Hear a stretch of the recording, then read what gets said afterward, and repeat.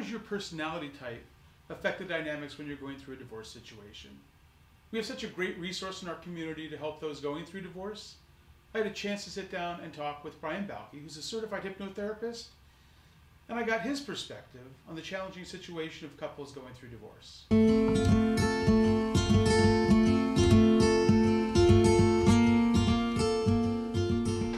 Hi, it's Gregg Bruno with Gregg Bruno Homes. I'm here this week with Brian Balke. He's a certified hypnotherapist, specializing in couples and relationship dynamics. Relationship dynamics. Thank you. Thanks for coming in.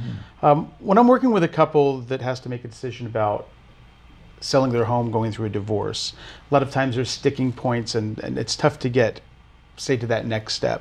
What are some things you see as helpful, or how would you help that situation for a couple? Well, quite often there is a fair amount of hurt in that situation, obviously. And that hurt is built up over years of relating to one another. And what people don't understand is that the same thing that made them excited about being together, if not managed properly and nurtured properly, is also the same thing that eventually drives them apart. And that is that some people are adventurous and like to be engaged socially and go out and have fun in the world. And there are other people that are really concerned about, they're more protective. They want to be sure at the end of the day that there's some value built up and retained in the community or in their relationship. And those two things can tend to be in conflict with each other.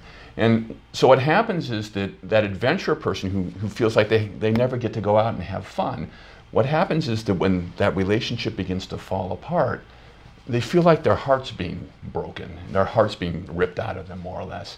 And they can decide, kind of in a very emotional way, that if I can't have the value in this relationship, nobody is going to have the value in the relationship.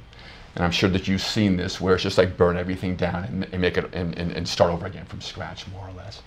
The protective person who's worked so hard to build the value and accumulate property and assets in the relationship, understanding this after having seen this kind of dynamic play out in a number of situations over the course of time, that, well, I just don't want this person to get anything at all. They're going to just burn it up. So I'm going to see to it that all the resources come to me. And so they can all be fairly kind of calculating in terms of how they go about trying to manipulate the sale of assets. But in point of fact, if you explain this to people, that if they would have managed this a little bit better, that actually creates this idea that, well, in my next relationship, if I've got as much value and as much wealth as possible, that when I go into that relationship, I can actually fulfill this and navigate the relationship better as to whether there's a partnership instead of being conflict. And so they can release and move forward into that eventuality. Great, that makes a lot of sense. Thanks for coming in. You're welcome, Greg. Thanks for having me.